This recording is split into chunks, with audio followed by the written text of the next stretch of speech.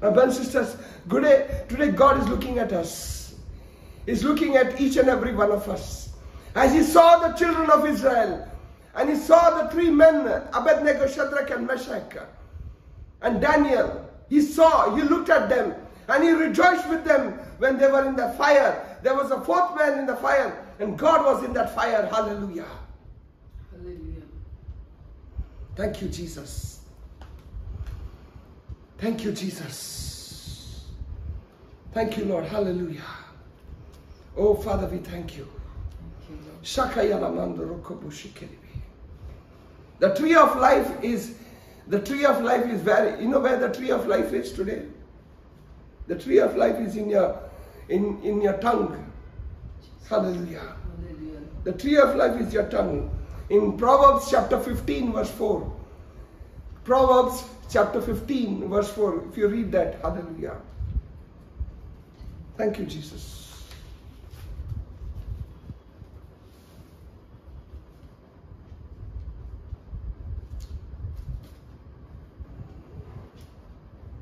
The wholesome tongue is a tree of life. The word of God says, the soothing tongue, the wholesome tongue is a tree of life. But the perverse tongue crushes the spirit. The soothing tongue, the wholesome tongue is a tree of life. Where is the tree of life? You heard about this tree of life in the Garden of Eden. When God told Adam and Eve to eat of the tree of life. But they did not eat the tree of life, but they rather ate the tree of the knowledge of good and evil. But they did not eat the tree of life. Can you believe that? Today the same tree of life is with us. What are we eating today? Are we eating of the tree of life? Do we know, do we understand that Jesus, He is the life in us? Are we eating of His fruits? Are we eating of Him? Are we feasting in Him? Are we connected with the vine? He is the vine and we are the branches. He is the tree of life. Is the mouth speaking of the goodness of the Lord? Are we speaking the words that does not glorify God in our lives? We need to understand, we need to see, my brothers and sisters, it's a very close thing. The way to the kingdom of God is very narrow, the word of God says. The way to the kingdom of God is very narrow, and very few are taking it. If you knew how our lives are affected by the words that we speak, then we will be far more careful today. If you know how the words that we speak, how effective and productive they are, we will be very careful about what we speak.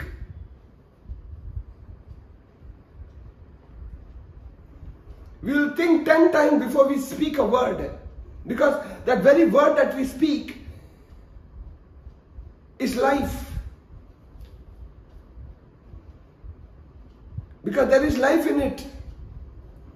It can either bring death or it can bring life. The words have life. The words have the power to create death or create life. The words have life. The words have the power. The words that you speak has power. The words that you speak have power. Say, the words that I speak have power. The words that I speak has power. They either bring death or life. They either bring death or life.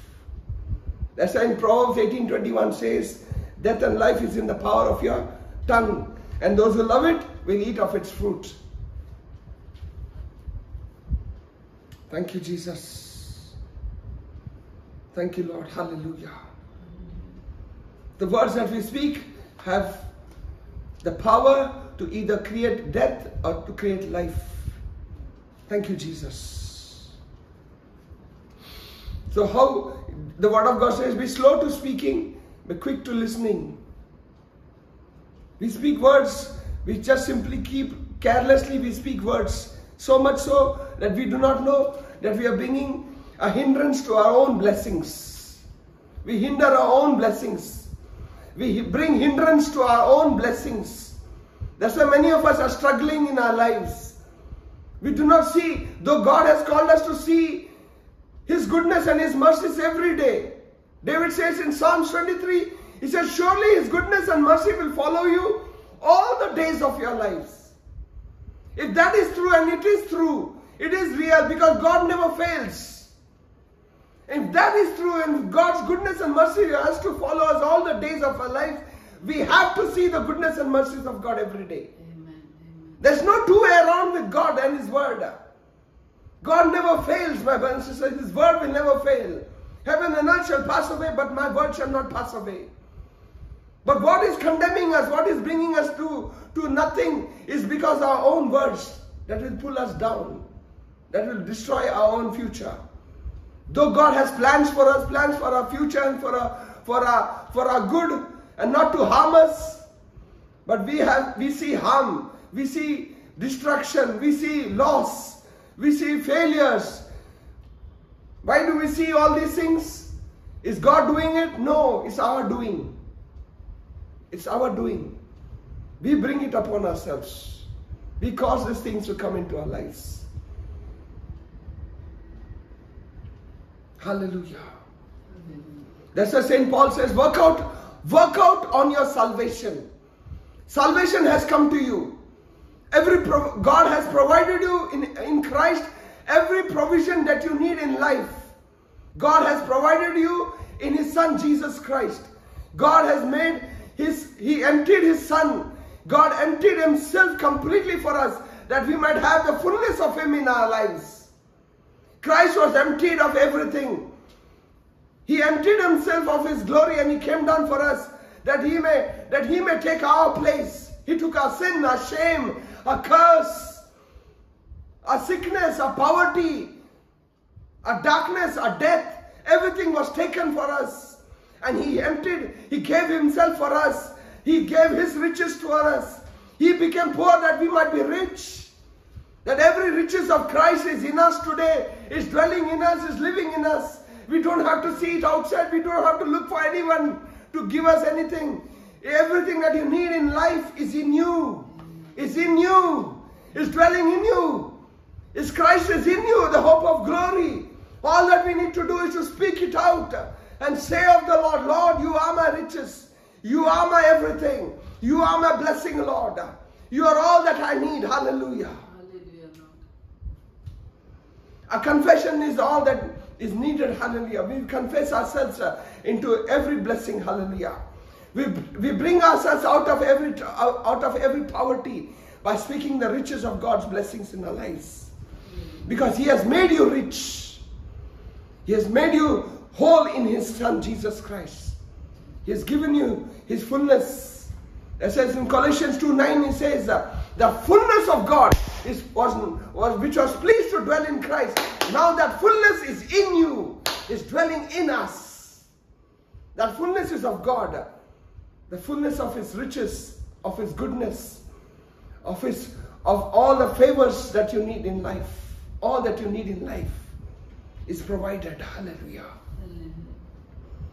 Let us surrender our hearts to the Lord. Let us give ourselves to the Lord and tell Him, Lord, I need you in my life. I want to experience you in my life. Lord, help me to make the right confessions, that I may bear the fruits of redemption, the fruits of righteousness. Lord, I may bear witness to who I am in you, O God. That's what God wants you to understand, what we have in Christ, who we are in Christ, what we have received, what is the inheritance that we have in Him. When we understand this understanding that we are rich in Him, we have the inheritance of God inside of us. When we confess this, make this confession, that inheritance will start manifesting in your life when you speak it.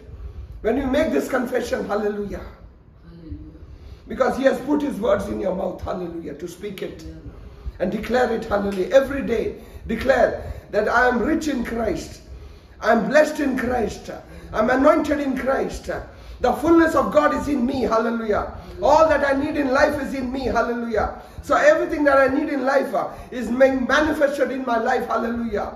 I see all my job is coming through. Hallelujah. My finance is coming through. Hallelujah. My business is coming through. Hallelujah. I shall lack for nothing because my God is my shepherd. Hallelujah.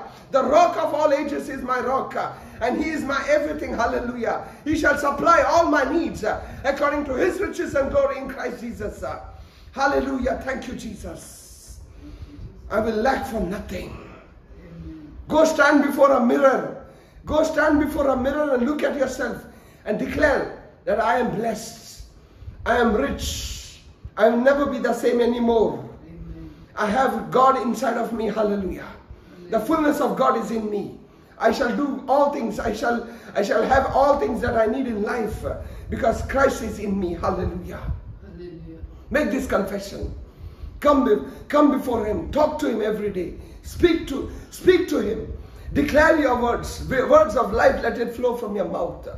And declare that you are in Christ. Hallelujah. Hallelujah. This is how you make yourself known.